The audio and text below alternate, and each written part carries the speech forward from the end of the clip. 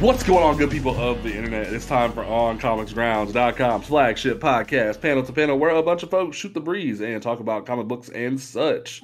We are back once again, talk all that good nerdy news and comic book goodness that we love talking about in this weird world we live in. This is gonna be a hard one for us, y'all.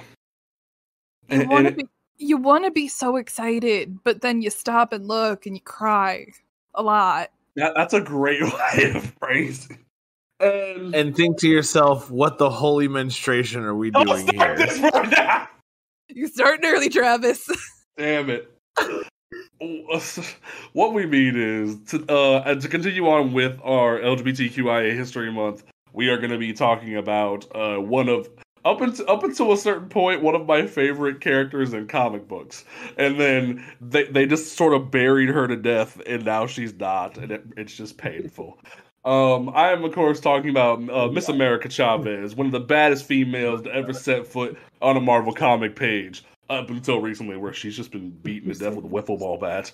But we will get to that in a moment. Don't forget, folks, that you can listen to this podcast on Apple Podcasts, Google Podcasts, Stitcher Radio, Spotify, YouTube, Amazon Music, Pandora, basically anywhere you can listen to a podcast besides SoundCloud, you can find us. So please check us out. I'm currently working on getting us on Facebook. I'm having trouble deciding if we should have a panel to panel Facebook page or just have all three shows under the OCG Facebook page. But we will be doing some consideration and getting us on Facebook soon, because apparently Facebook's hopping for podcasts right now. So we will be looking into that soon. But you can follow us on Twitter at PTP_podcast, where our social media manager Ian will love to talk to you guys about comic books and all that good shit during the week when we are not recording. So, my name is James Portis. I'm excited but also sad. We will be talking about that soon enough. But to my left, we have the man who started off the show in a very weird way. He has the fro that seems to never stop growing. He was yet again late to the podcast, but we love him dearly. Travis Tucker, how you doing today? I'm trying to think of other ways to spin what I just said that's not going to sound weird. But there's no way to not do that, so I'm going to lean into it. I'm just gonna put my beer bottle to my temple and cry. Yeah, you should, because we're about to sacred discharge all over this shit. Oh no! From the divine passage.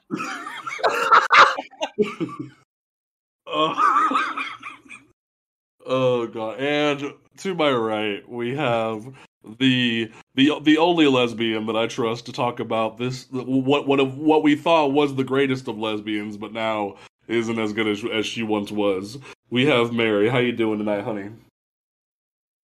Took a Delta 8 edible, and I have a Jack and Coke next to me, so this is how it's gonna go tonight. Okay. So, and I already ate all my snacks in frustration, so now I'm mad. All right, folks. So before we dive straight into it, I felt it appropriate before I make everybody sad with this topic, because while I love this girl to death, I don't feel like being that upset. And we're gonna start light before we go into the pain.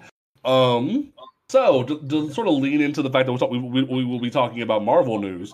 The big thing that's been sort of floating on my timeline the past week and a half was the fact that Empire released some new stills about the upcoming Spider-Man No Way Home movie. And originally when the trailer came out, our one sister podcast, Living on the Edge, a Spider-Man podcast, was still airing. So I was more than happy to let them cover all the Spider-Man news and whatnot. But honestly, I feel like talking about this trailer because the trailer was nice a while back, and now that we got some stills and people are getting excited about the soon to be arriving mess of a movie we're about to get, I thought it'd be fun to talk about. And I, I gotta say, I've had my mixed feelings about the Tom Holland Spider-Man. I've been back and forth on it. Like 1 minute I love him, the next minute I hate him. The next minute I'm just laughing at the fact that a freaking Happy Hogan of all people is dating Aunt May. But that's whatever. But no, from the trailer that we got and what Doctor Strange does, where he straight up breaks the multiverse for Peter, and then we have freaking Alfred Molina walk onto a bridge and just stroll up, say, "I'm back, bitches." I'm like, I gotta say, I'm excited for the prospect of what could be happening here. And now we're getting information like, oh, Jamie Foxx is gonna be here, Willem Dafoe's gonna be here, maybe Sandman might be here. Oh, maybe the other two Spider-Men might be here. We don't fucking know. They can't figure out like what's going on. And they're keeping real tight-lipped about it. It'd be really fucking cool if this is like the best way to swing out. But because Tom Holland has let loose that this will be his last Spider-Man entry, while he may play Spider-Man in the future for other projects, he will be doing this as his last Spider-Man movie. And I think this could be a great way to send off the character, and a great way to be like, hey, Miles, you're up next, buddy, and just move on. But, Travis, I want to know how you feeling about what could be coming soon in our future. I don't know, man, because if I'm being totally honest with you, I feel like the MCU is getting to this point where they can literally do whatever the fuck they want and nobody cares. We're getting an Eternals movie in a few weeks. Right, and we have no idea what that's going to be like. It. What do you mean they already ruined it? They're from a distant planet, and they're a race of aliens, not an offshoot, like not a different kind of Homo sapien. Oh. It's like the one thing that for me made the Eternals really interesting was the fact that the Eternals and the Deviants are very closely related to humans, much in the way that the X-Men are. Mm-hmm. Homo superior. So, ladies and gentlemen, Mary is a fucking weeb. What the hell is that? I guess it's more of a Jack Kirby thing because, to be honest, because it's a very specific detail out of passion and love. What? You ain't a weeb? I mean, I'm a weeb, but like prior to the announcement for the film, about 6 people were diehard Eternals fans. Mm-hmm. Because the Eternals were created by Jack Kirby, and they're pretty much just New Gods Jr. Yeah, that's really all the Eternals are, is just New Gods Jr. And, I mean, it's kind of like, you know, saying that you were a fan of the Challengers of the Unknown. Everyone's like, oh, okay, good for you. Like, what the fuck are the Eternals? So, like, it's somehow even more obscure than the Guardians. And like, I'm an Adam Strange fan. My thing about it is, you see like Angelina Jolie and Kumar Adjani and like all these other motherfuckers being in this movie, and my thing about it is, why couldn't we get this kind of energy for the Inhumans? Because that's pretty much what they're really pitching here is the Inhumans, but we fucked that up, so we're doing it differently this time. And I'm just like, it's because Marvel, the MCU, desperately wants to make something with the mutants, but it's still too soon. Yeah. So that's what the Inhumans, the TV show, was supposed to be. Is it was supposed to be, okay, look, we don't have the X-Men, so here are the Inhumans. We're going to pretend that they're super important, and we're going to have the comics. They're going to be super important. And, like, by all means, be a fan of the Eternals, but at that time, during All New, All Different, they were trying to institute the Inhumans as a substitute for the X-Men. Yeah, and like that isn't something that we're fighting. Granted, I vehemently hate the Inhumans because of what Marvel did, and I will die on that hill. Ian, I'm sorry, you can hate me, I don't care. But in terms of what her Marvel, name is Medusa Lith. What the fuck? His name is Blackagar Boltagon. Like, what the fuck do you want from me? But like, the original pitch for I like Lord Boltagon. Oh my god. But no, like in terms of the original pitch, people were like, "Yo, there's gonna be an Inhumans movie. Vin Diesel might play Black Bolt. We're gonna do all this slick shit." And then it was like, okay, now they're just on TV, and it's like, what the fuck? And then it's like, oh, then we got the guy who made the Iron Fist show to direct it. Oh, no, now you're just getting worse. Oh, and then we shaved off Medusa's head in the first episode. The fuck? Like, Literally, her whole personality is just the hair. and not only that, you got one of my favorite actresses to play her because of how talented she is.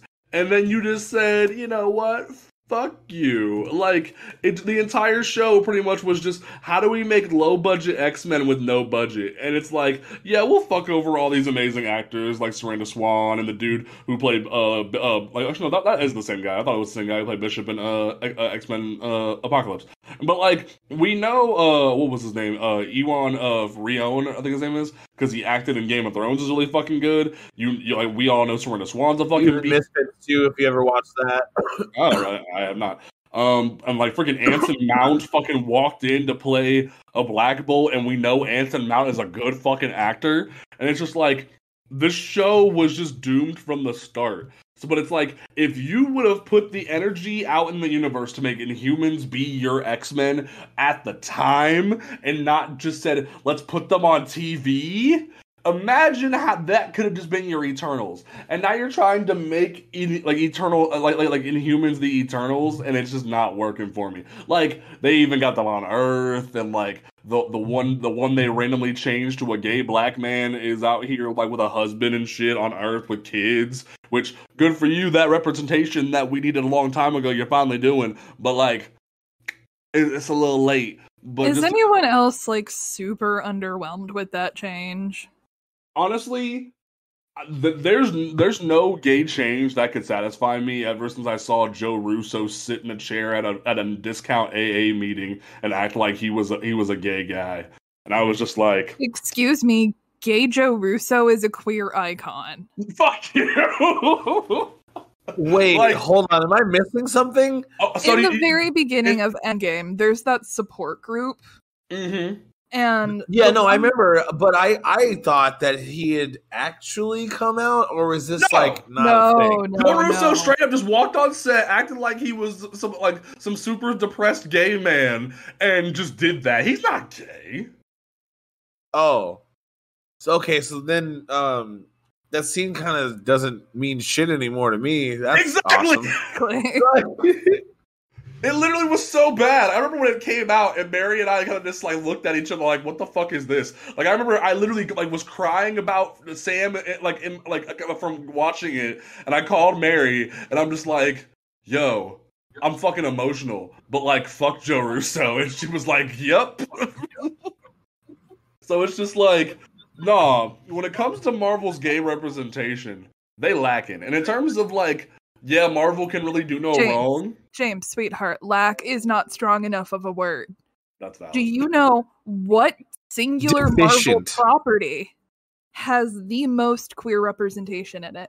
X-Men. Fucking Runaways. I'm talking like MCU properties. Oh yeah, Runaways, and Runaways possibly isn't even canon anymore.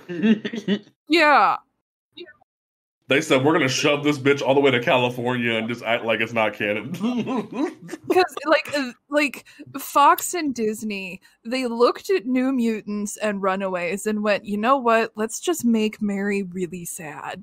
These are her two favorite Marvel properties. Like, the two she loves in this entire, franchise. But we're just going to try to make her unhappy. Like, who did I make angry? We had to get Mary high to watch New Mutants, y'all. Like, just put that into perspective.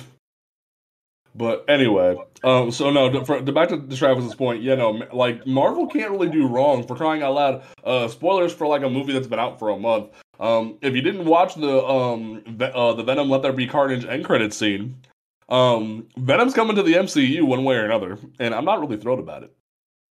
To live in a world where... doesn't make sense. It's not the same. It's not the right tone. You know what I mean? Yeah, like, and the idea of Tom Hardy being in the MCU just makes me feel gross. Yeah, you could say. But and on that same hand, like, evil. I just get it, babe. Wow, Like, no, I might need to like do a panel to panel episode about that. How much I hate Dark Knight Rises. That might need to be a thing. Like, I vehemently hate the Dark Knight Rises, and if I could smack Christopher Nolan with a white glove and make him understand why he's a failure for that movie, it would literally make my life so much better. I kind of half want to hear you rant about that right now. We don't have the time. We'll say this about The Dark Knight Rises is that Anne Hathaway gave it everything she had. Though. Anne Hathaway is Anne Hathaway and Joseph Gordon-Levitt's bitch of a character are the only reason why that movie isn't a failure. Like, literally. Joseph Gordon-Levitt's fucking Robin. Don't talk about it. But literally, if it weren't for the fact that Joseph Gordon-Levitt is a great actor, and Hathaway busted her ass for that movie, I would burn it to the ground. It was like, yo, let's just ruin the Batman as a character and just write Morgan Freeman a check for showing up. And it's just like, yeah, pretty much. Let's make Bane nothing like he's supposed to be in the comics. Let's make it a white guy with a weird breathing apparatus who has nothing like in the terms of Venom whatsoever, and he's just a really buff guy. I will say this: Tom Hardy did very well with what he was given. Sadly, yes. Like, if we just look at, the script itself, Bane strictly within the context of the script, he did very well with the material he was given. Right. Am I happy about it? No, but I'm not happy. You're in charge. Like the only good from that came from a South Park meme where everyone had the Bane mask and they tried to kill the UPS man. Like, that's the only good thing that ever came from that fucking movie. Anyway, we've had our little bit of fun, like talking about Marvel stuff. Let's be depressed and talk about Marvel stuff. So, whoo. And like, in the spirit of LGBTQIA plus History Month, it felt only right. Here's a history lesson on what not to do. Yeah. And like, I wanted to do a Marvel character. I didn't want to be basic and do Wiccan and Hulkling. I didn't want to just like give Mary like a repeat of her Runaways episode. I wanted to give justice to a character that deserves it. But at the same time, the injustice that has happened to her over the past few years has just been appalling. So I felt the need to do this episode, and Mary obliged me, despite kicking and screaming, that she would go through the history of America Chavez as a character and give us something to talk about. So, Mary made me depressed. Okay. Well, I just got a notification that my battery is dying. Let me check my charger. James, vamp for a minute.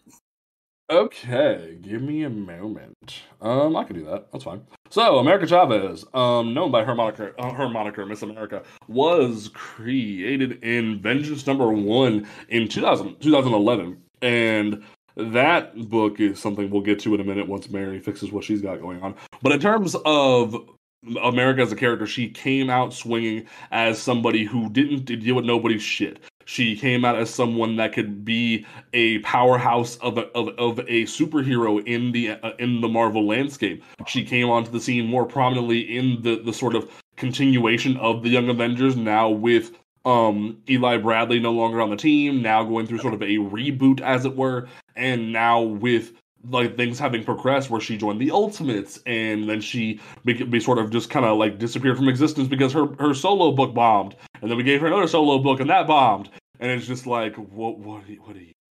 Anyway. Okay, I'm here. Mary made me more depressed than I already am. Sorry, my charger came unplugged and I hadn't noticed. My computer's like, hey, we're gonna fucking die. No, that's cool. I think I gave a pretty good intro so far. Okay, so America Chavez, as a character, first appeared with the Teen Brigade in Vengeance #1. Vengeance is a thoroughly depressing book written by a literal shitstorm of a human being. Joe Casey, if you're curious. Just don't. I have one thing to say. I mean, Vengeance is, honestly, and I'm not, like, trying to be funny or cute when I say this, but it's just a really shitty book. Like, and I try not to go swinging too hard on the show. Just for the sake of, respect to the creators kind of a thing. But nah, this is a shitty book. Like, for point of reference, Joe Casey is known for also writing things like Youngblood for What's-His-Face, so good job. And he honestly just seems like a genuinely unpleasant human being. Fucking stupid ass handlebar mustache. Anyway, she appears with the Teen Brigade, and her character in the book is pretty much just, I'm a girl and I punch things. You know, she's America by, initial meeting. She's very caustic, she's very gruff. And she kind of has a bit of a miniature romance with the Ultimate Nullifier, who is another character on the Teen Brigade. It's basically just a kiss and some benign flirting, but we'll address that in a moment. But the one thing, and they said this in a post-book interview, but the one thing the creative team really wants you to take away from America Chavez and Vengeance, where she's about 15 or so, is that she doesn't wear underwear. Oh. What? Oh, yeah. The team did an interview, and one of them said that a very important part of her character is the fact that she doesn't wear underwear.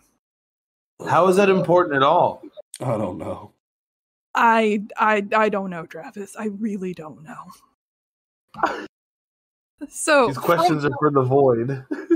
So from there, and that's really all I'm going to touch on with Vengeance, because it's a villains event. It's inconsequential. The Teen Brigade is there to just kind of be a teen team. And it's a 6-issue mini. I'm sure number 1 will shoot up in value when Doctor Strange and the Multiverse of Madness come out. Probably. To which I am looking forward to, because this jackass bought all 6 issues of Vengeance when it was coming out, because she thought it was like, ooh, here's Magneto. You love Magneto. Why, Mary? Why? I believe, ironically, in 2011, I think my initial reaction to America Chavez was literally, who the fuck is this? Like... Now you know. So I have Vengeance number 1, so... I want to be able to flex on people, so if the value could shoot up, I would really appreciate that. That's how I feel about my 5 issues of all new Captain America that I'm sitting on for when Captain America 4 comes out.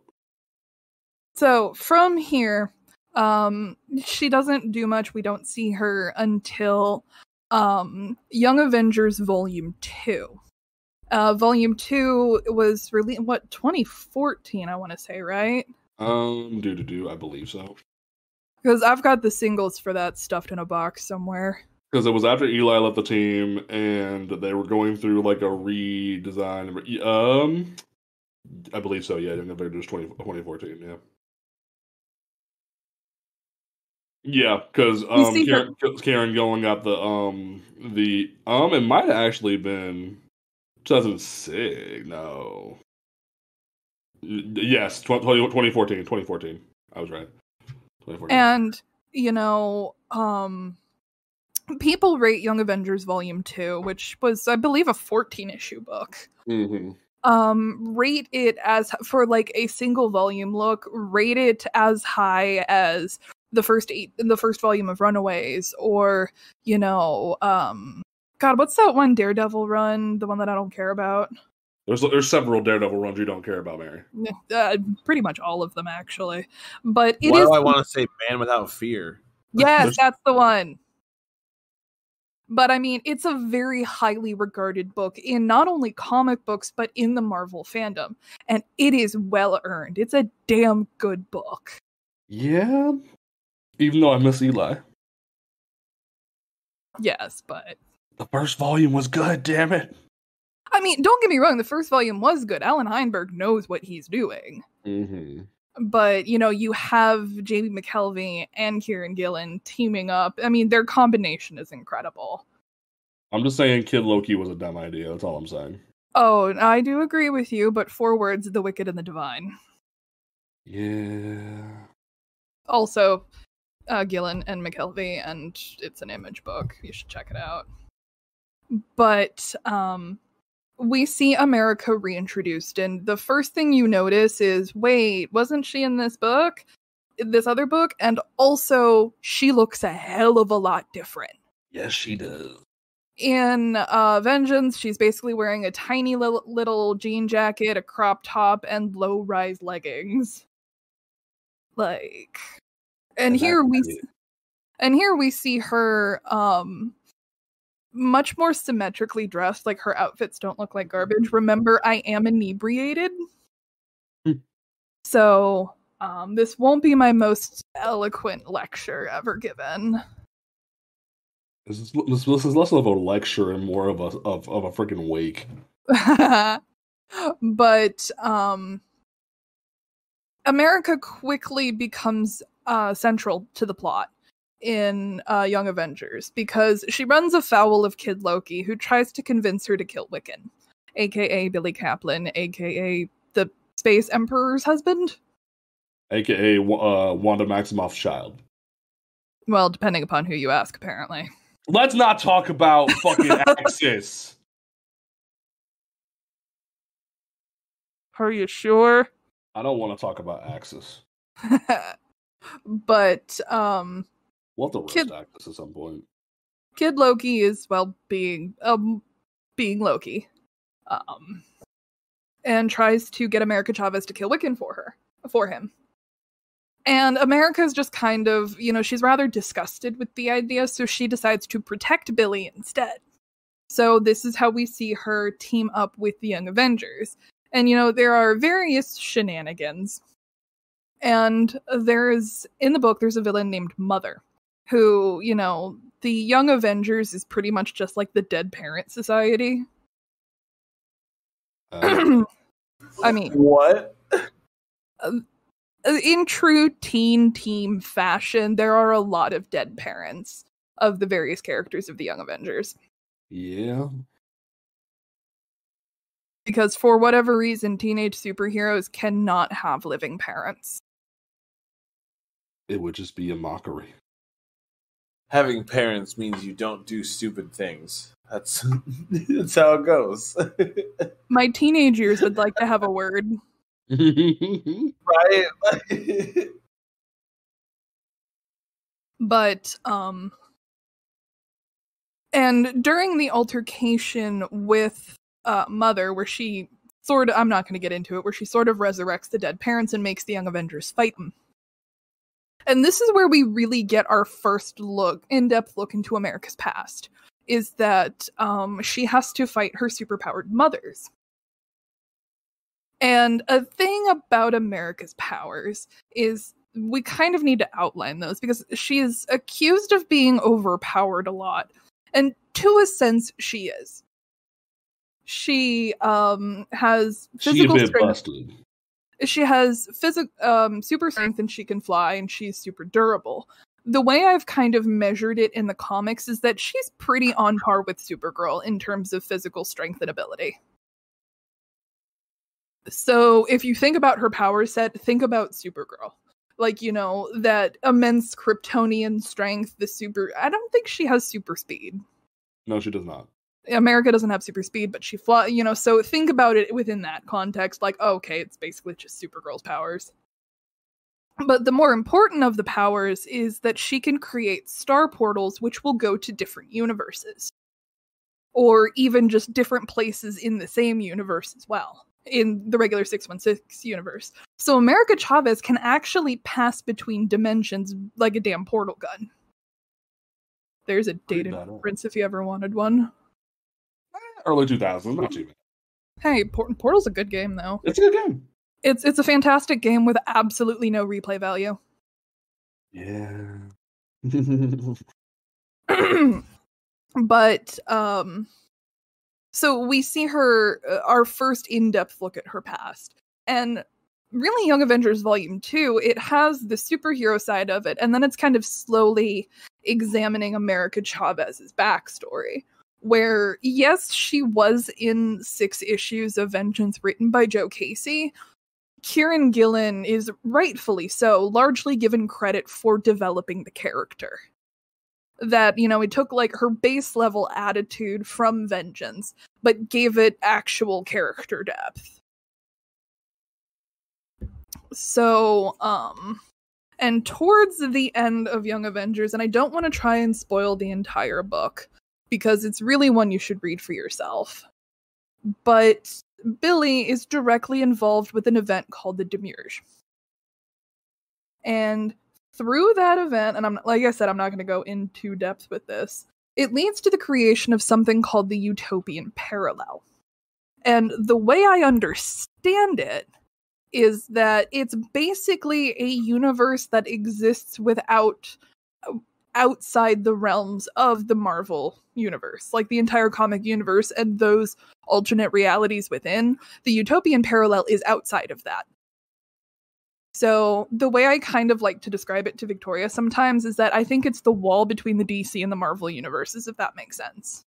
Is that it exists outside the realms of those other universes, which means that America cannot go back to the utopian parallel.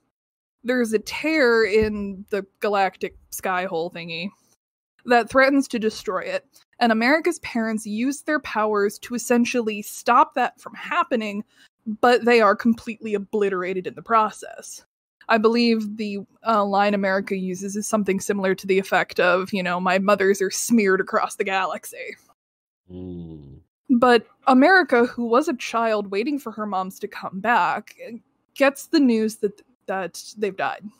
And so she takes off through the closing portal. And on the other side of that portal tear in the time-space continuum thingy is the Marvel Universe. And America ends up there. So, excuse me. Her parents are dead. She pops up on the other side of the wall. And she's stuck there. She can't go back to the utopian parallel. And honestly, even if she'd want to, she experiences bits and pieces of it, but she is shut off from the whole thing. There are additions to that later on. You know how, I believe it's in Shrek, he describes his personality like an onion. Yep. That's America's story, is that it's like an onion. There are a lot of layers.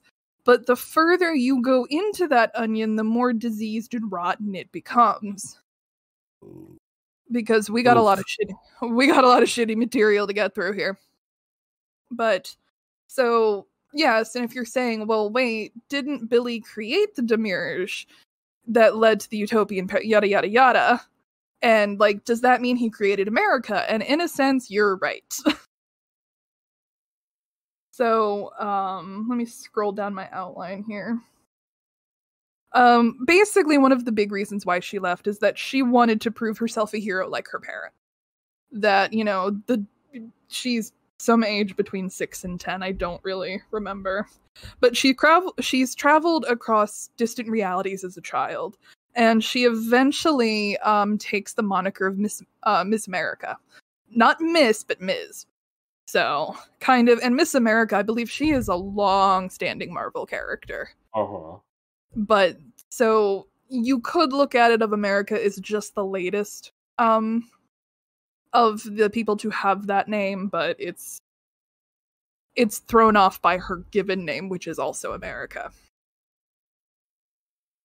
Okay, so that kind of gets us through, where she's at in Young Avengers. Like I said, I don't really want to give too much away. So from here, we see she pops up a little bit here and there. She was a central character in the side books for Secret Wars, if that makes any sense. Is that she appears in more than one and is in the main cast. So that's what I meant.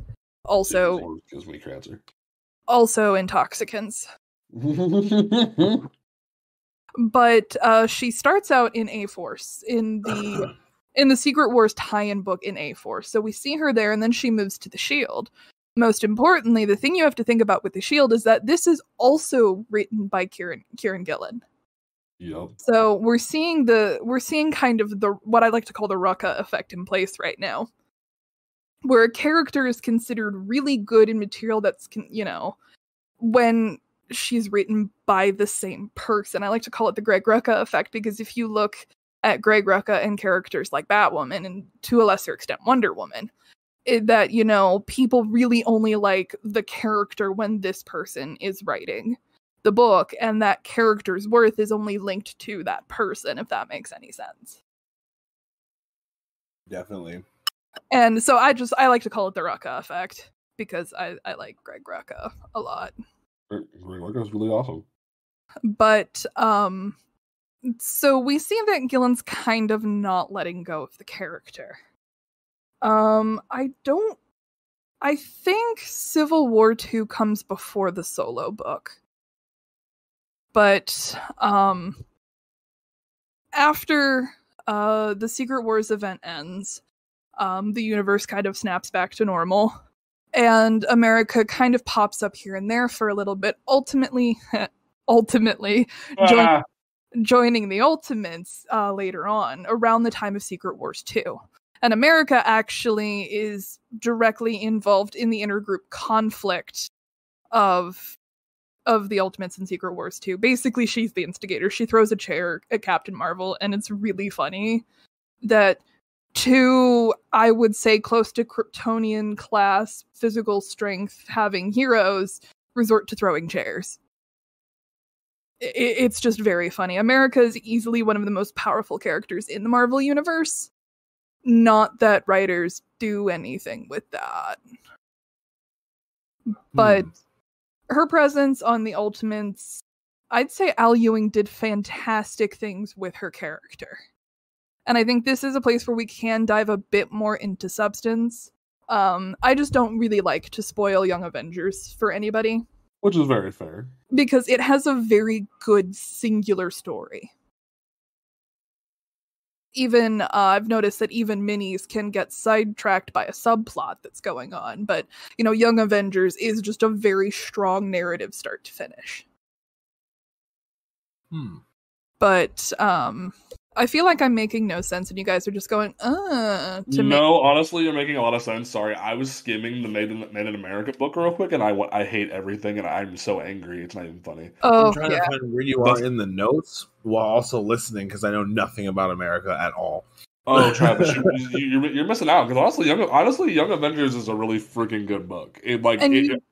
You don't actually need a lot of pre-existing Young Avengers knowledge to get into it. That's why a lot of people from that teen era that are sort of our age now loved it, which because if you didn't read the first volume while you still could enjoy it, you started to fall in love with characters like America, like Billy, like Billy, and like Kate specifically. Now that Kate's growing popular, that's where a lot of Kate's fan base came from. And So it's like, not only did she start out in volume 1, but the majority of her fan base started to rise even higher with the second volume.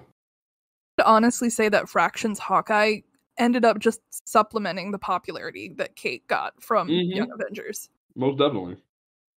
And here's the thing. I think Kate's best thing was the first volume, because I still say her best line ever in the history of everything was when she straight cussed out Clinton Barton after the death of Captain America for being a dickhole and putting on the Captain America costume. So, if you ever want to just be depressed but also see Kate Bishop be a badass, just read Jeff Loeb's Fallen Sun, Death of Captain America, and it's the funniest shit you'll ever read. So, comic book Clint Barton Hawkeye is to be protected at all costs, and MCU Clint Barton can just find a hole and die. Unless he's being a dick. That's the only time we don't stand comic book Hawkeye. Like Secret Empire Clint, who was just a dick. Ironically, James bringing up Kate Bishop is that I'll take this chance, while you boys are kind of catching up, to vamp a little bit on what is affectionately called Americate. Americate, yes. America Chavez and Kate Bishop are they develop a really deep, very genuine friendship in the pages of Young Avengers, culminating to my favorite moment in the end of the book. There's a lot of queer stuff happening in the book, and at the end, Kate Bishop kind of, makes a huffy noise and says, "So you're telling me I'm the only straight person on this team?" And America opens a portal and she's punching it open and she turns over her shoulder and she says, "I've seen the way you look at me, princess. You're not that straight." And it is the best line in the whole book. But that kind of sparked a growing ship between the two of them. Is that, honestly, it'd be really cute and I love it. And everyone's just kind of going, come on already. It was supposed to happen, damn it. Ironically, this is where my issues come in, is that Marvel is actually typically pretty good, at least in the comics, of responding to fanships and at least poking at it a bit.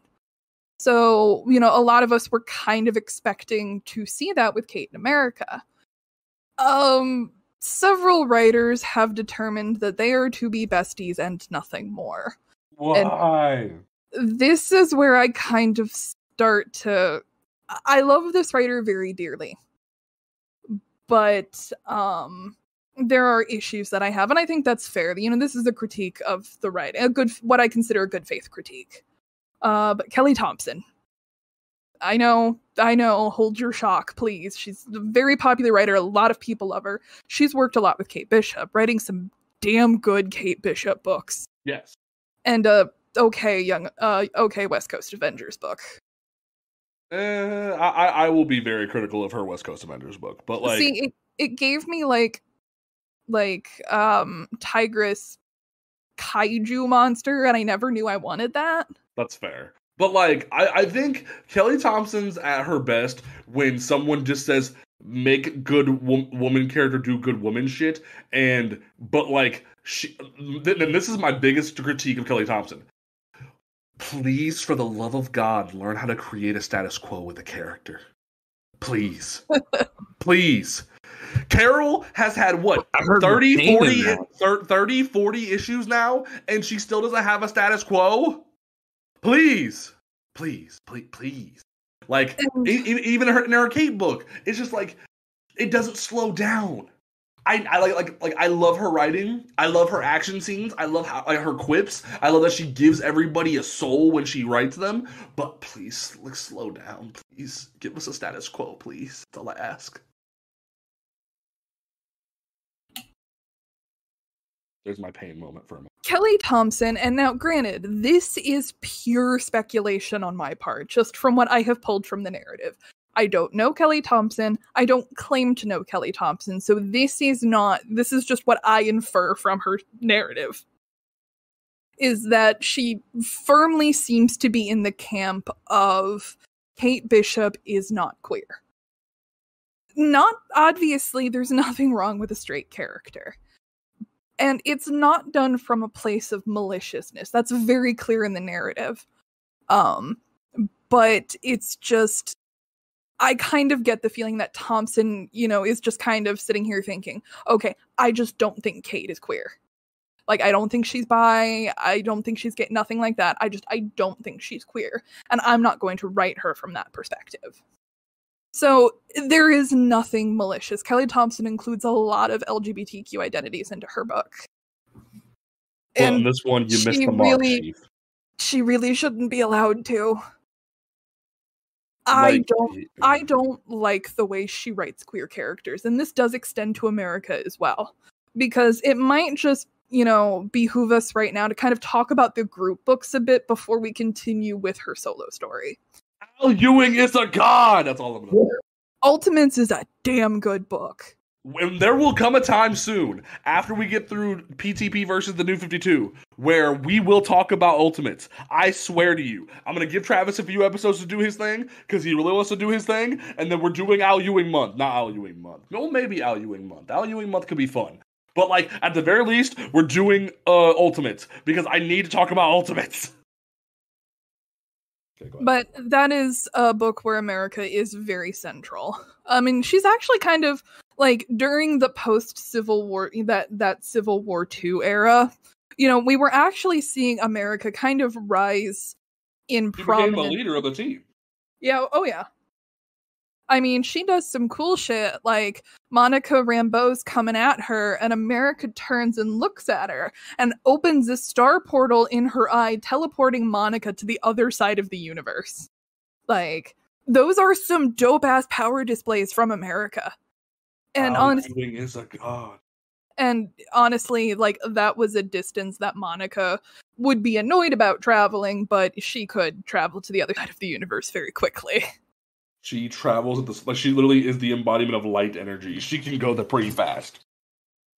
But, so we see that as a very strong entry, and Ewing does really take his time to form a really beautiful relationship between America and a young paramedic whose name escapes me at the moment. That's how important she is. She's there for 5 minutes. Yeah. And the fact that, we do see them kind of struggle with their relationship a little bit, because Ewing is able to successfully balance professional life, I'm using air quotes here for superheroes, but also their personal lives. So we get to see injections of that in the book, but they don't disrupt it. So that's one reason why I think giving America a bit of a personal life in this book works really well, is that it slowly adds the little elements to her, like her idiosyncrasies in a relationship, the way she talks to her partner. So I took the edible at the start of the show, and I think it's starting to kick in, and the Jack Daniels is like, let's have a party. Well, it's good. It's a good thing we're almost to the rant portion of the show. Yeah, pretty much. Because I feel like I have lost any comprehensive... Travis, how do you do this all the time? With experience. You get used to it. Just take note of how much like Gandalf smokes in Lord of the Rings. You have to smoke like that much to get used to it. No, thank you. But, and then we but then we see America move to West Coast Avengers. Which... No. You don't get to just sidetrack like that, lady. No. What? You don't get to just take a skip over the pain. No. There's pain. You don't. No. Backtrack. Rewind. James, you just missed a big gap. I am legitimately confused. Gabby's book comes before West Coast. I said a few minutes ago that I felt this was a good point to look at the team books before we progress. Right. Sorry. I was like, wait a minute. We need to discuss pain, but go ahead. Sorry. No. We're not going to skip the pain. I just feel like it's easier to, because most of the material in her side books don't affect her solo material at all. That's valid. Okay, go for it. We'll get there. So she's had a couple different girlfriends between now and then, but that's about it. Mm-hmm. But Kate Bishop moved to California to essentially be a private detective, and that goes about as well as you could imagine. But through various shenanigans and shenaniganery, we see a bunch of her friends move out that way too. And she forms a new version of the West Coast Avengers, an obvious nod to the actual West Coast Avengers. Well, the original, not the actual, where Hawkeye kind of said, fuck y'all, I'm out. And it's like, now this other Hawkeye is saying, fuck y'all, I'm out. Yeah, so it's a fun nod to that. And it's a pretty basic team book. Like, there's a very bizarre threat, I remember the villain is like some super hunky surfer guy as opposed to like a traditional, I don't know. It's difficult to explain. I actually also haven't read it in a while. It's been a hot minute since that book came out. But this is where my disappointment with Kelly Thompson writing America Chavez really comes in. And so far, Gillen is considered to be her central writer. Like, that is the writer that developed her. He's more of a creator than Joe Casey is. Let's put it that way. Yeah. And I actually lost my train of thought completely. Thompson. Sorry, I've had addiction issues in the past, so any kind of intoxicant punches me in the face. Kelly Thompson writing America. Yes.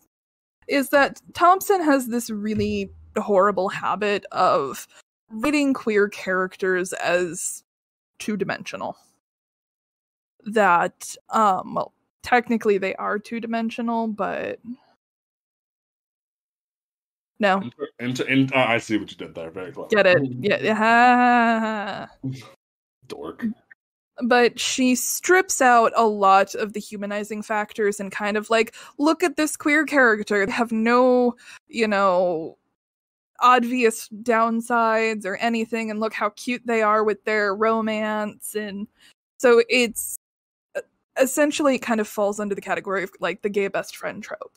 It's very much a fear tactic that seems to permeate writing in comic books, where you don't want to upset the queer community, so you choose to make the queer character perfect, so to not be given to potential backlash.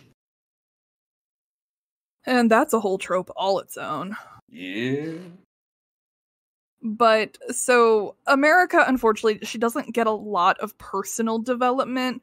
She does get a girlfriend that she promptly dumps at the end of Made in America. But, she gets a girlfriend and, it's a side character that Thompson created for the book. And a lot of frustrated queer readers like me of can Kate and America just kiss already?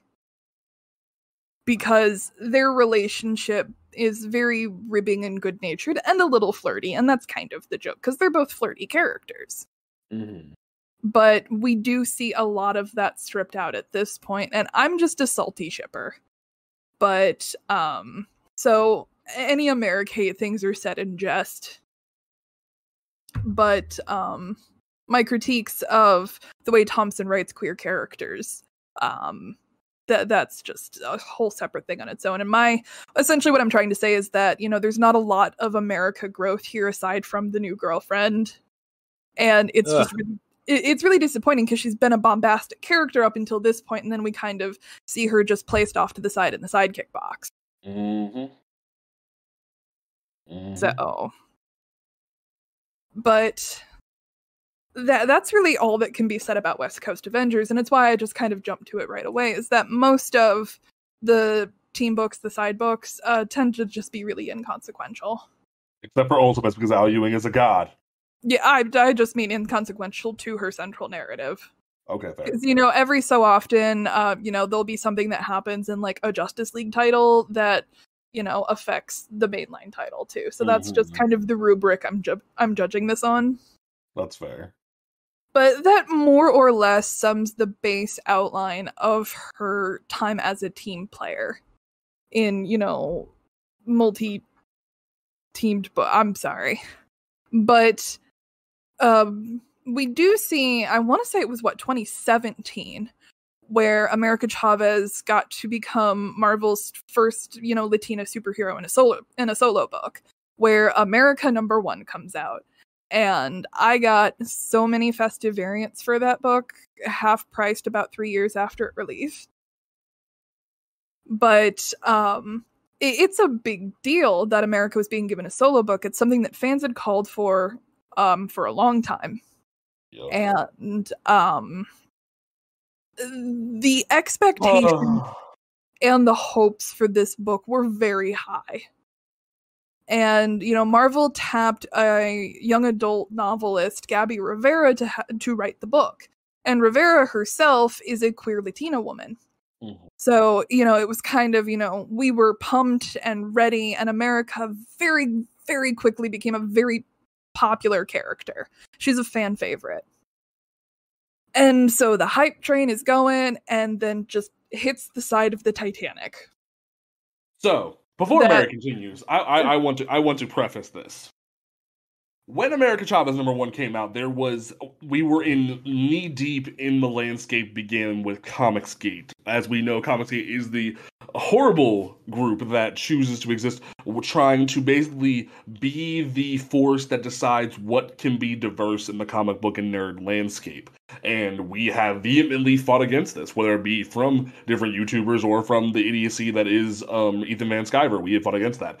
But this is not a case of us siding with them. This is us offering a critique to a writer that very much did not handle a character correctly. Because at the time, this was a situation where this character, you either needed to jump on board or you were considered a gatekeeper. And that was a very hard time because this book just wasn't good.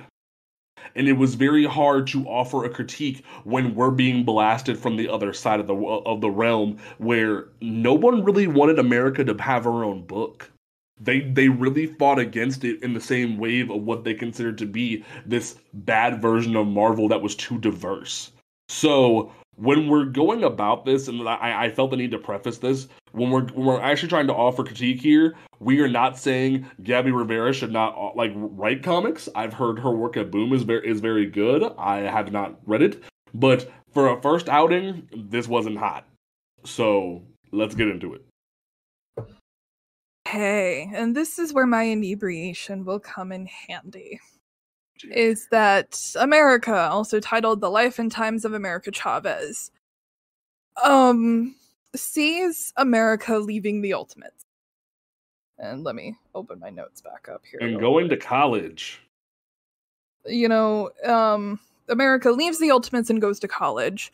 She breaks up with the girlfriend that she had at the end of Ultimates because she wouldn't follow America to college. So, you know, I find that to be the most unlesbian thing I've ever read because we are experts at long-distance relationships. We are experts at it. Like, a 2,000-mile drive, that's a brisk walk for us. So, that's my firsting of the book. We're off to a great start. But, we see America going to college.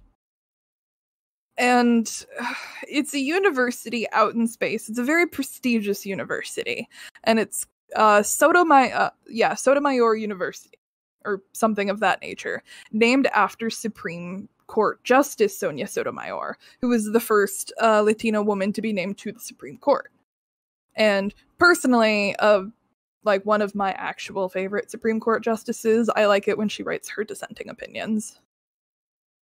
That's just the poli-sci major in me coming out.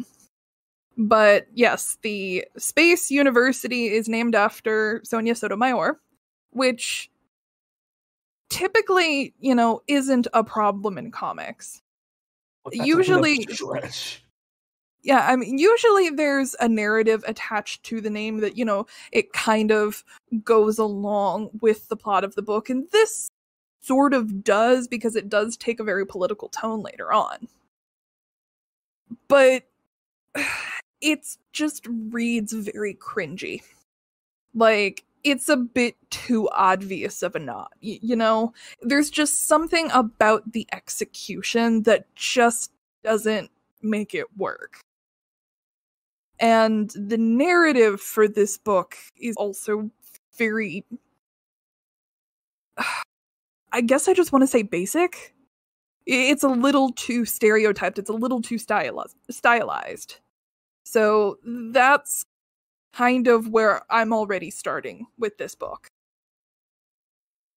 And it just gets even worse because then she time travels and goes back to the early 1940s after America was involved in World War II. And James, can you take this one? Because I need to save my strength. So, issue 1 has her going to the college, and then in the midst of the college party that she goes to, she falls through one of her own portals and ends up in the middle of the World War II battlefield next to Captain America Steve Rogers. And at the same time as we were supposed to get that iconic, like that Captain America #1 picture of Steve punching Hitler in the face, she pushes Steve out of the way and punches Hitler herself. And I feel like Mary will speak on this to a certain extent. Obviously, while I am a avid fan of men, I am not a woman. I can't speak for that perspective, but I don't think the main goal was to upstand Steve Rogers and punch Hitler yourselves.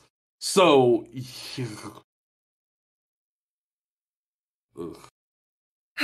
okay. Like, can you vouch for that, please? I can't. Because, again, it's not an homage. It's just kind of, it's not like a she does it too. It's she physically throws him out of the way. And so, again, this will become a recurring theme in the book of the context makes the execution not work. That, you know, it's a really cool concept, but it's horribly executed. And this is one of those cases where, like, you know, it's a fun picture. Like, it would be a fun piece of fan art if somebody just had America punching Hitler, because we know it's an homage to that moment. Mm-hmm. And it almost feels malicious in the way that it's done. And I feel like, well, yes, that might be a bit dramatic of a term. There's something about the scene that doesn't sit right. And that's a moment that got that garnered more than mixed reaction from all sides of the fandom. Where it's just kind of like, why did you do this?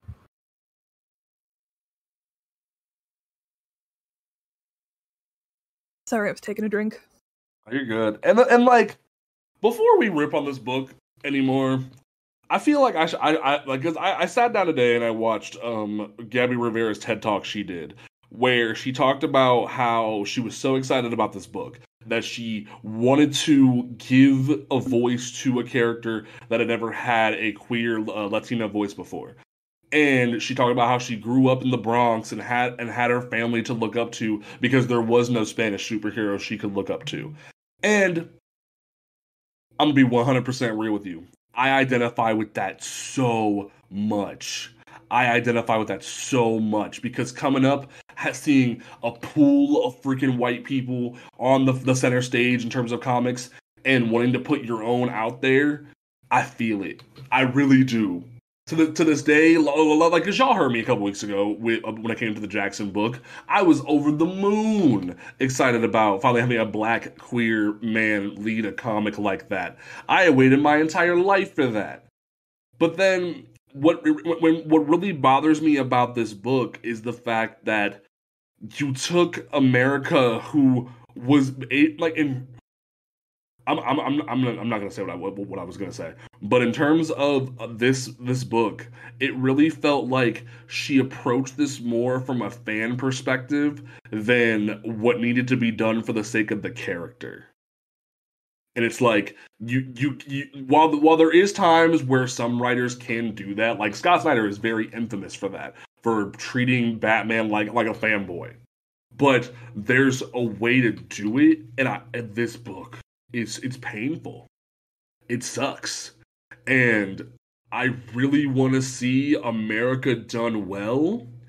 And she's 2 for 0. Well, 0 for 2 in terms of how she's been done. And it breaks my heart. So, like, when we critique this, it's not shots at Gabby as a person. Her intentions were so fucking awesome. But god damn this book. Yeah. And I think James really gives the sentiments that I'm also trying to get to.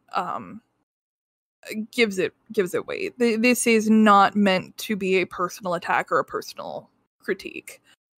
We feel the need to go out of our way to mention this because at the time, given the charged nature within comics, a lot of hits against this book also went very personal. Which, ironically, believe it or not, isn't really the norm in comic books. Where, if a person writes a bad book, you tear into the author as a bad person. So that's why we felt the need to go out of our way to mention this, is that we are not adding on to those hateful remarks from those jackasses. We're just trying to give an honest critique of the book. So, that aside, this book gets so much worse from the first issue.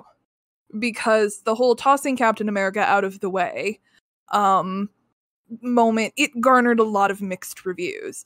Because typically, when you'll do that with another character is when the original character is seen as a little problematic.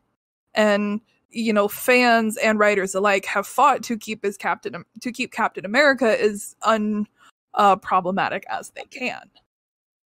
So it's just kind of like the TikTok sound. It's like, you did this for what? I mean, for why? What was the reason? But the tone just gets so cringy from here on out. Like, it's honestly difficult to describe without, visual aids. And one of the most controversial moments from the first issue as well is that America runs across Prodigy at the university as well. Love you some Prodigy. And she greets him in a very bizarre fashion. Travis. Yes. Would you like to read the line?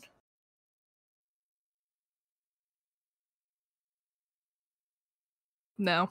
Is it the one I think it is? Yeah. Yep. Yes, it's the one you think. You've been waiting like half an hour, Travis. You might as well just get it over with. I have been waiting like a half an hour. It's so bad. Prodigy, what the holy menstruation are you doing here? I'm not touching this with a 10-foot pole. I'm not doing it. It ain't my fight. It ain't my fight. It's not my court. It's not my field. And I am not. No. Like I will take my my gay jokes elsewhere and have fun with the gay jokes. But Mary, this is your ball. You get to critique this one. This is your for me, ball.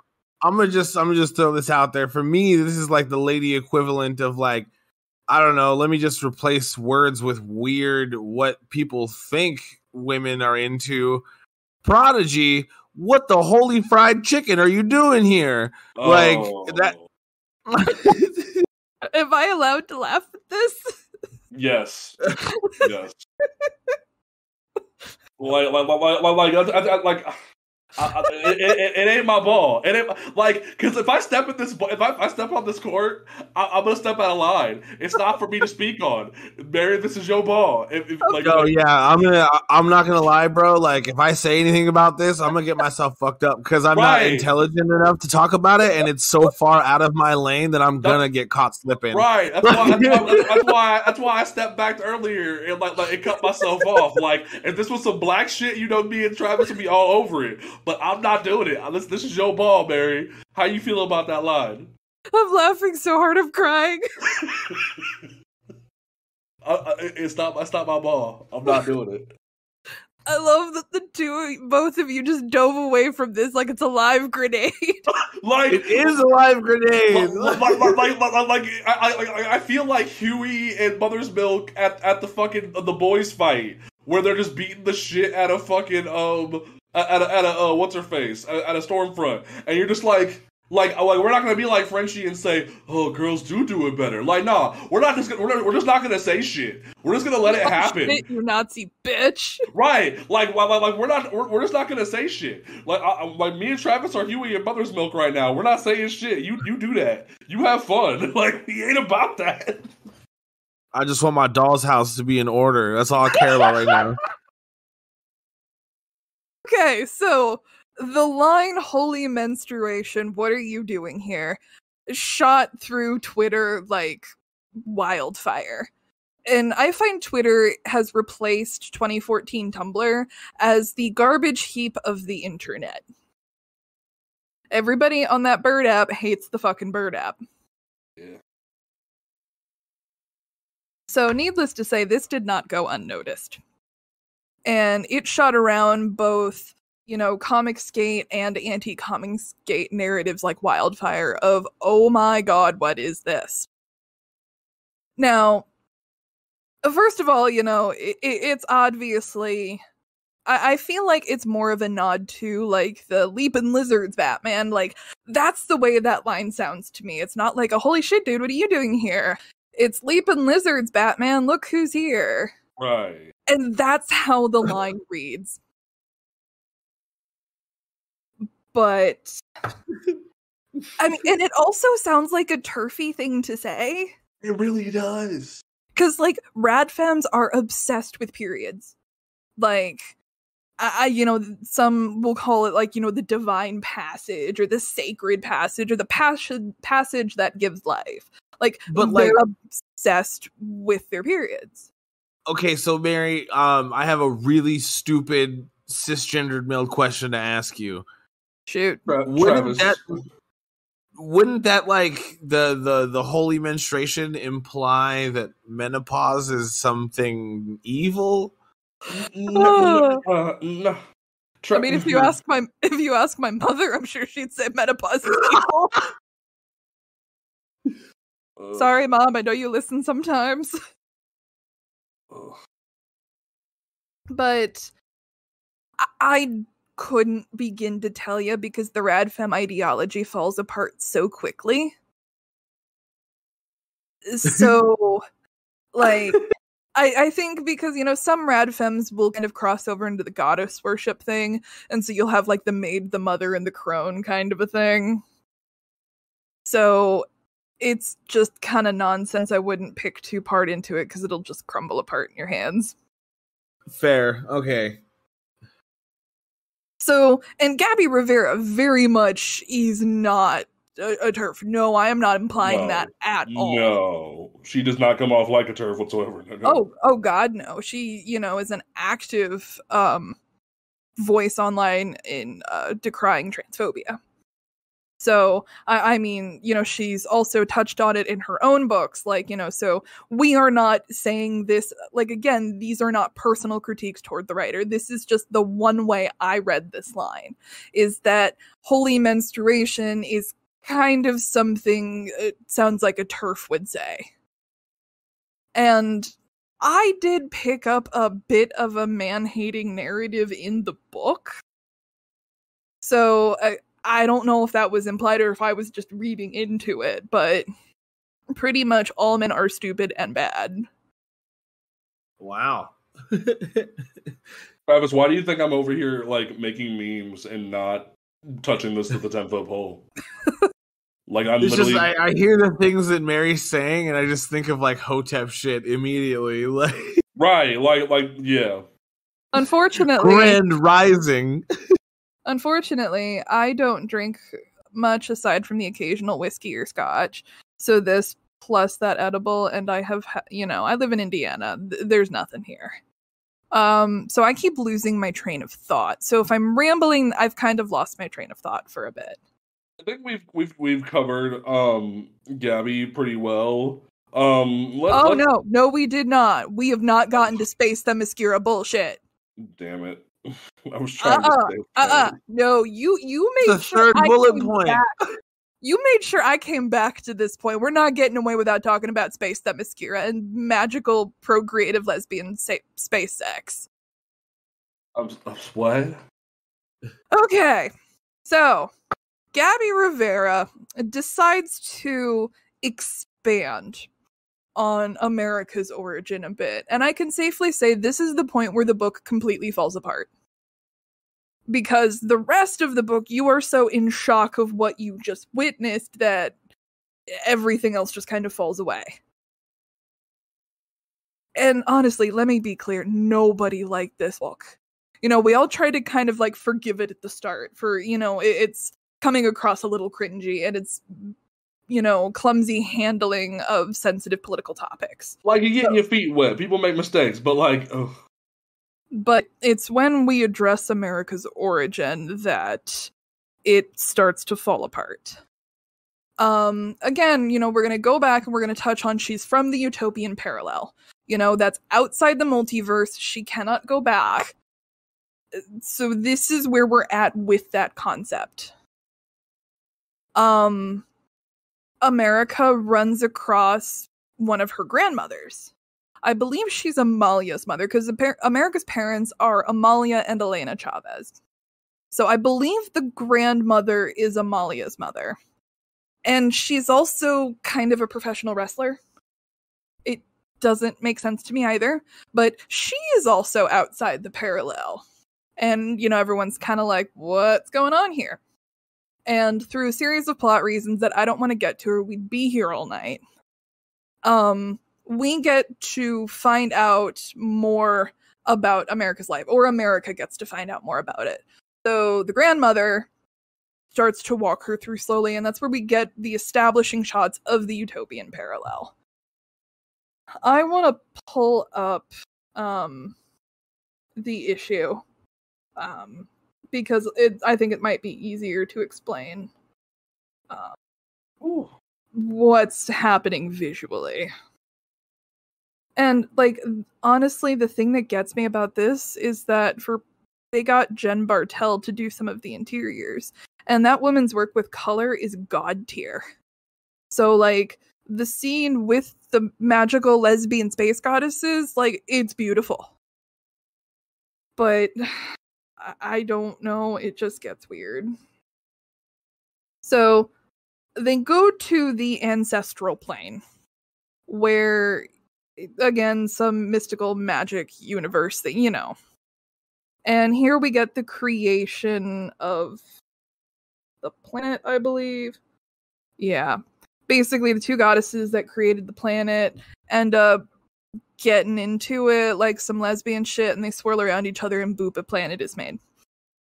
So they're lesbian space goddesses who created the planet. Okay. Yeah. So there's that. All right. So the worst book. Okay, and then we get to the utopian parallel finally. It's where America's grandmother and Amalia have to flee to. And the utopian parallel is populated entirely by women. That, it's the Mascara, basically. And it previously was not, or we did not know it was, because Gillen didn't lay any of it down. So we don't know if it was originally Space the Mascara or if she just made it Space the Mascara. I'm gonna say she just made it Space the Mascara. And honestly, all women's societies, that's pretty standard. Comic fans aren't unused to seeing that. But it just, again, it comes across as very cringy. And we see America's parents grow up together because they met very young. And then they decide to get married and have a baby. But more lesbian magic space X, honestly, is that, America's birthed through a star imprinted on Elena's stomach. And yeah. It's not my ball. It's not my ball. There's no way. I'm dying out here. It's not my ball, Mary. Yeah, man. I'm not trying to crucify myself. I'm sorry, Mary. I'll help you with Made in America, but this ain't my ball. This ain't my ball.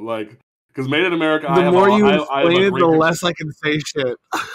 Right, because now you've dove off the pot of women, very much you continue down the women reproductive rabbit hole more so than we can touch, and it's just gotten the pole has just gotten longer, and it's heartbreaking because I want to fish you out with the longest fishing pole possible, but I ain't got nothing for you till we get to Made in America.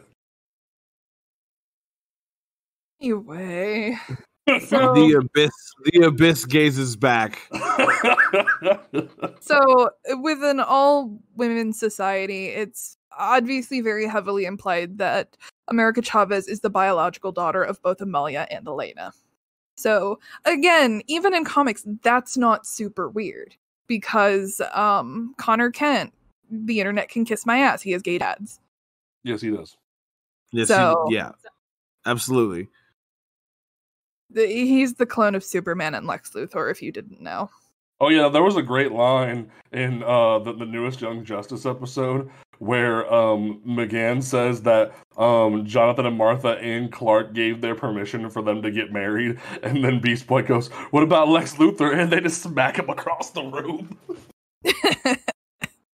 That's great. But again, that's not super weird to see. It just, after magical lesbian space X, this is kind of just what is this? Now let's just erase all of that from canon. Forget all of that. Doesn't matter. All of it's gone. James. What? We're not done. We're not done? No, but I'm gonna let us be done. Anyway, fast forward to 2021.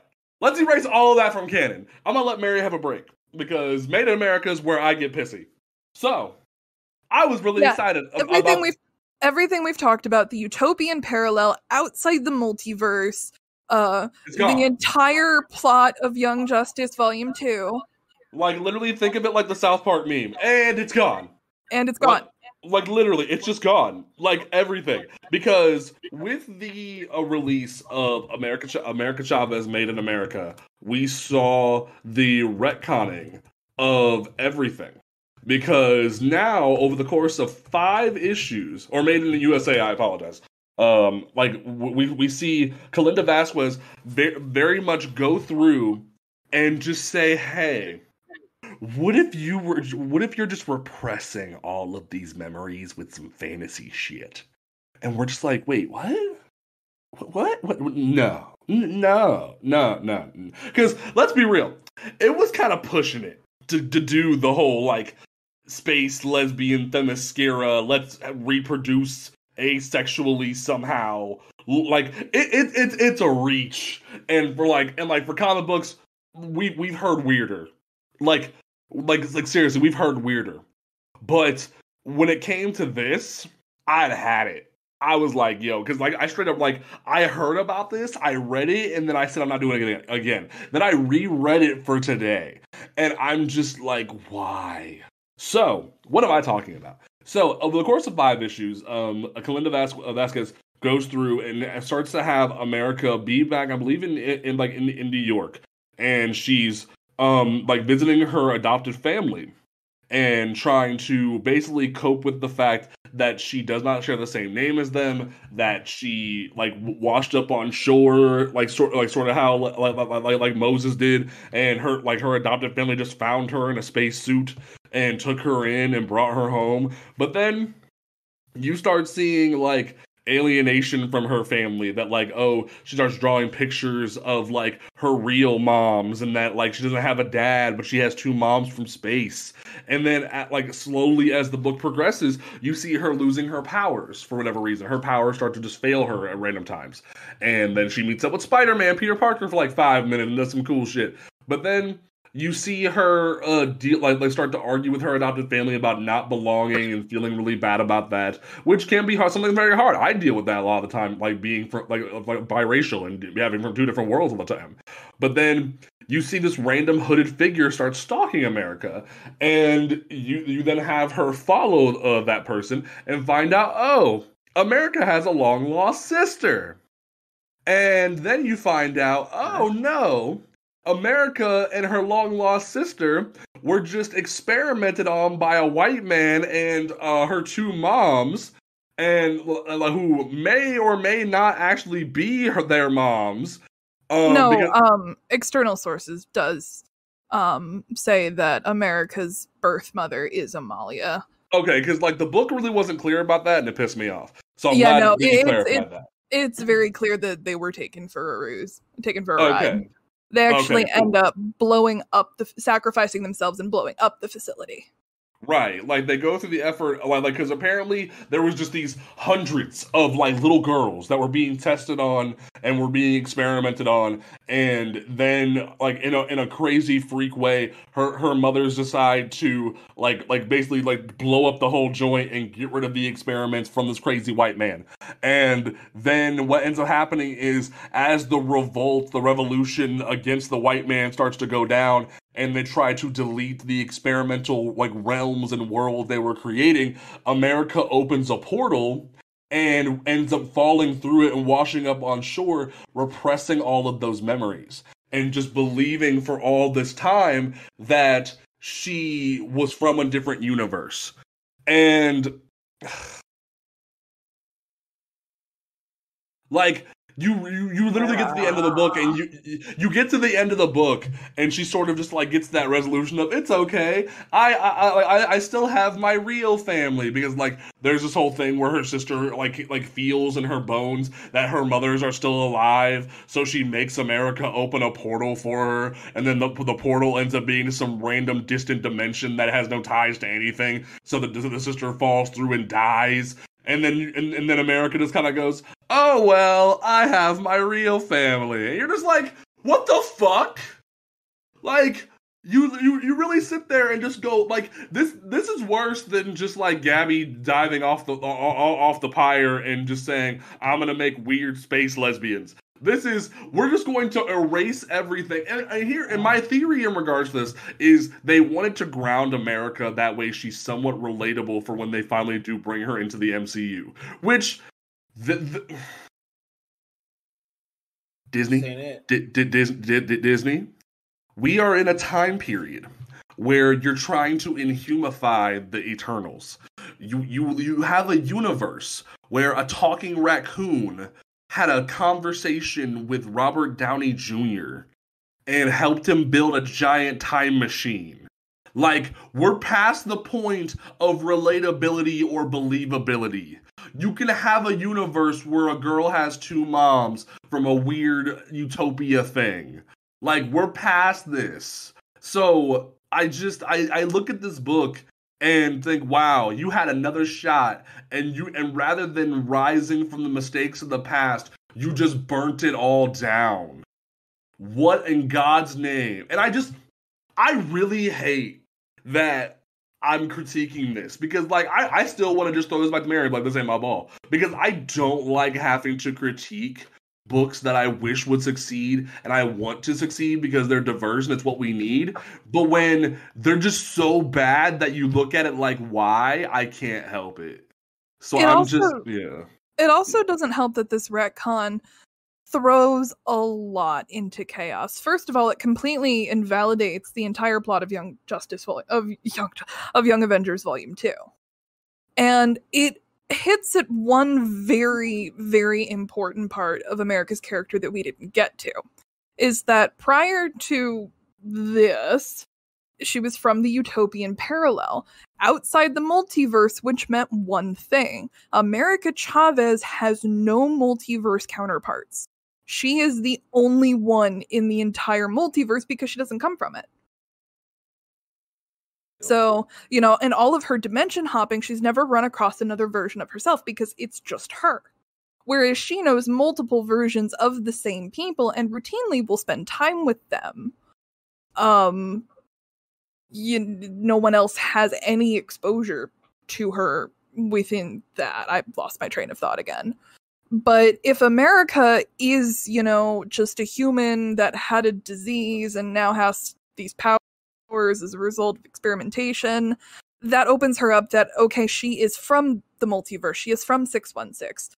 This is going to be a problem going forward. That a lot of her special involvement has consisted of her being the only one. So what's going to happen now? This is going to be a huge problem that other writers in the future may have to address. And it might have to result in another retcon. That this was a trauma response to a different trauma response. We're straight up just Donna Troying this poor girl, and it's just like, do we have to just make every like dope ass like woman like with stars on just be like have no like origin that makes sense? So, and it's like, I wanted this to be a dissection and a rant specifically because of the fact that America Chavez has so much potential. She can be this light, this inspiration to so many, like Gabby Rivera said in her TED Talk, that can be something for so many people. But when it's just done so poorly, it's like the main rant that I have with, and when it comes to Black books, where we're supposed to just accept the representation regardless of if it's bad, and if we don't like it, we don't get any more. That has to stop.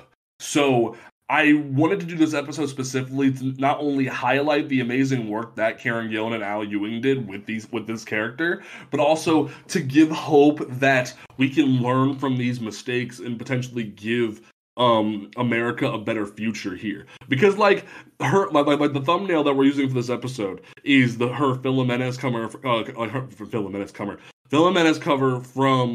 the Marvel Voices Pride Month covers. And it's gorgeous. And originally, I thought about being problematic and doing an Iceman episode, but I don't have the patience to be problematic right now. Problematic? Well, we're already being problematic. But like, in terms, I don't feel I'd rather dissect poor representation instead of just possibly really psychologically damning representation. So I didn't want to touch that tree. But in terms of this, it very much feels like this can be something really good to learn from. So Mary, I'm sorry that you went through the pain of having to like talk about this. There's one other point that I want to make just about the book itself. Go for it. Is that unfortunately it's not one of those books that it's so bad it's good. You have to experience the train wreck for yourself bad. The art's really good, and it kind of like makes you think this could be a really good book, and then you're just like, what the fuck is happening?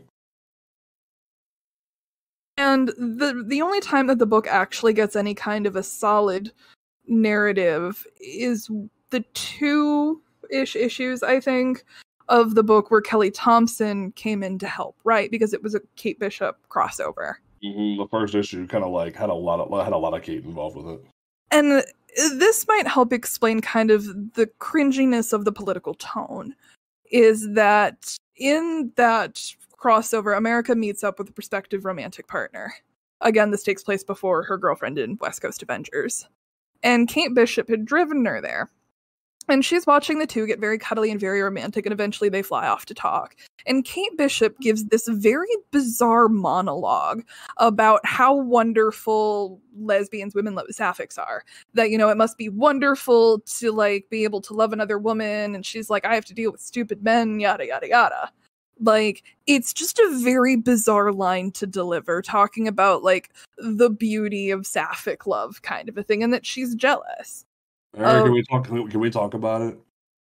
Like, it's just, that's the kind of cringy tone that the political subplot tries to take, and it's part of what made the book kind of hard to look at.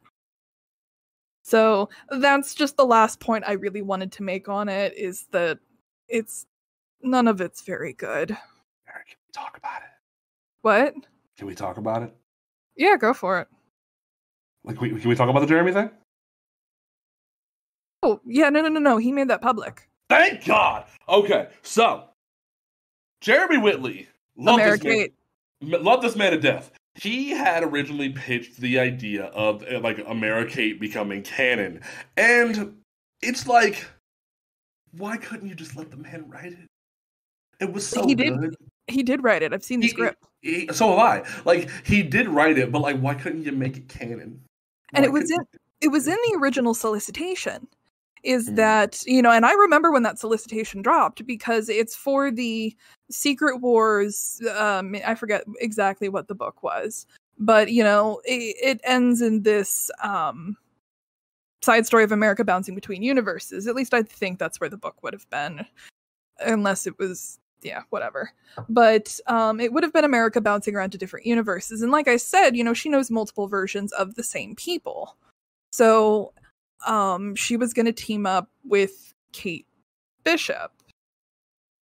And it was more or less going to have a moment where the two share a kiss. I don't want to, you know, get too far into it. But it was essentially going to, make America canon. So a lot of us saw that, and the solicitation said Kate Bishop and America Chavez find love in a deserted world or something like that. And fans got very excited very quickly. And then all of a sudden, poof, it wasn't in the final cut of the book. And that first solicitation was very quickly taken down. It's gone. But Jeremy has said that they didn't cut it because it was gay. It just kind of got cut in editing, and I'll take his word at that. You know, that's the conversation between him and the people at Marvel. But I jokingly asked him about it one time, and then a little bit later, he actually just went ahead and made it public. And it's like a 2-3 page story. But it ended up kind of becoming this legendary underground moment. Why can't it just be canon? And like I said, America's a very popular fanship, but a lot of writers don't seem to want to cross that line with Kate Bishop. How dare. And honestly, I feel like it would just make sense for Kate Bishop to be bi. Yeah. All right, folks. So that I feel like we've petrified Travis. So we're gonna go ahead and wrap up this episode. Don't forget that you can listen to this podcast on Apple Podcasts, Google Podcasts, Stitcher Radio, Spotify, YouTube, Audible, Amazon Music, Pandora, wherever you can get a podcast, except for SoundCloud, you can find us. So please tune in and watch us do stupid shit. If you want to check out our last episode we did, where we had Antalk Comics on to talk about DC fandom, that was a 2-hour episode, but it was a fun episode to record. Dude, I had so much fun. We have to see if we can get Anne back. Oh, most definitely. So, like, if you definitely want to tune into that episode, you can find it like as the previous episode 65. But I'm really excited for next week because I have been prepping for this. This next week is going to mean a lot to me, and I'm going to literally go over the moon and back again trying to get friggin' Mark Russell to see next week's episode. I'm going to do everything in my power to make sure that man sees next episode. Because next week we will be talking about the DC Comics Hanna-Barbera book. What Jesus man, the DC Comics Hanna-Barbera book written by Mark Russell. That literally, this is how special this book means to me, and I kid you not. When I was struggling coming out for the first time as gay, Mary sent me this book, and it meant the world. It meant the world to me. So when I tell you that next week's gonna be fucking awesome, and honestly, I keep thinking we're getting a tattoo about it. So get ready for James cries for about an hour and a half talking about the Snagglepuss. I can't talk. Fucking the Snagglepuss. Right, the Snagglepuss Chronicles, because this book is gonna be a hell of a ride. So get ready. Travis, or hopefully you're not dead. What is your closing statement for the episode 66 of Panel to Panel? Oh god, he's dead. I think I put him to sleep with my inebriated mumblings. Travis, wake up. Shit, he's dead. All right. I guess Travis is dead, or he had an emergency. So Mary, what is your closing statement for this episode of Panel to Panel? Mercy. I shouldn't get this intoxicated before we record because I'm genuinely terrified to listen to this back. It wasn't that bad. I only had one beer, so we were fine. And my closing statement, as always, is next week I'm probably gonna cry. As always, James can do the prep research. Oh no, I've already started. The fuck? Yay! I got a week off. Anyway, my closing statement, as always, is support your local comic book shop. As I always say, folks, even if you don't like picking up the physicals, I know there's a lot of people, and I found a lot more people than I thought of trade wait, because a lot of people were trade waiting for this week's release of Far Sector. Even if you trade wait, even if you wait to purchase a trade, your comic book shop will pre-order a trade for you. Your comic book shop can still benefit from you getting their Comixology affiliate link for trades. Please support your local comic book shop. They're still going to be around for a little bit longer, so please support them. It means a lot. Like, yeah, not every comic book shop is the best. Some can be gatekeepy, some can suck. But if you find a good one and you want to support it, please do, because they mean a lot. And next week I'm probably going to cry. And apparently Travis is dead, so we will go ahead and see if we can gather the Dragon Balls and pick up Travis. And we will catch you folks next time right here at Panel to Panel.